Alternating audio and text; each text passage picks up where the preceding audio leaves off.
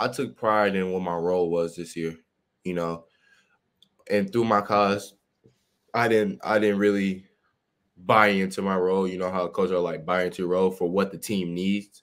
So I really bought into my role, and it's gave me a lot of success because we have a wonderful three front guards. They do a lot of the work. Shout out my guys Swope, Julian Larry, and Ryan Conwell.